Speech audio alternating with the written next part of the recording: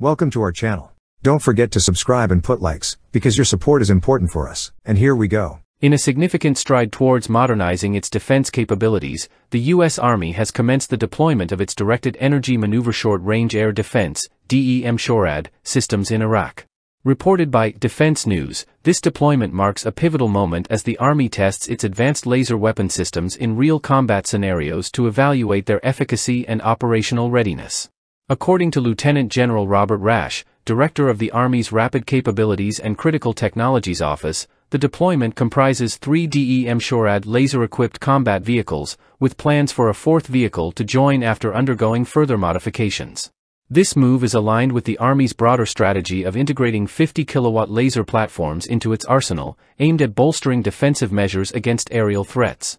The M SHORAD program stands as a cornerstone of the Army's strategy to significantly enhance its air defense capabilities in response to evolving aerial threats.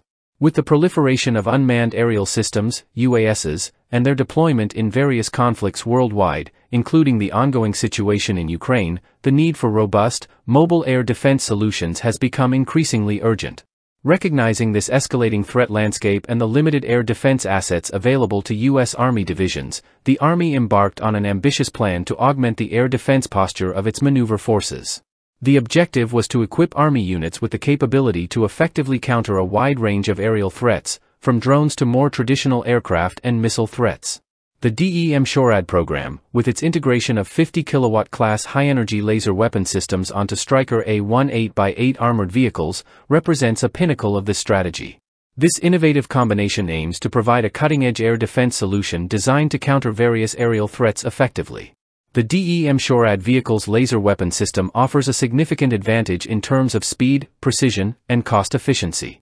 By harnessing the power of directed energy, it can engage and neutralize threats at the speed of light, providing a nearly instantaneous response. This rapid engagement capability is crucial in high-threat environments where quick response times are paramount. Moreover, the precision of the system minimizes collateral damage, making it suitable for operations in diverse environments, including populated areas where the risk to civilians must be minimized. Additionally, the operational cost per engagement is lower compared to traditional kinetic weapons, as the system relies on electrical power.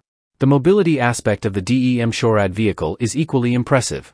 Built on the Stryker A-1 platform, it benefits from the proven mobility, survivability, and versatility of the Stryker family.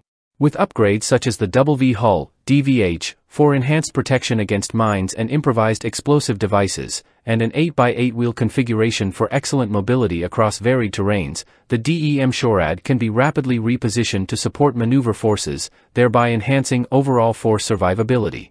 In conclusion, the deployment of M SHORAD systems in Iraq underscores the U.S. Army's commitment to staying at the forefront of military technology. As these advanced laser weapon systems undergo real combat testing, they represent a significant step towards enhancing the Army's air defense capabilities and ensuring the protection of ground forces in an ever-evolving threat landscape. That's all for now. See you later.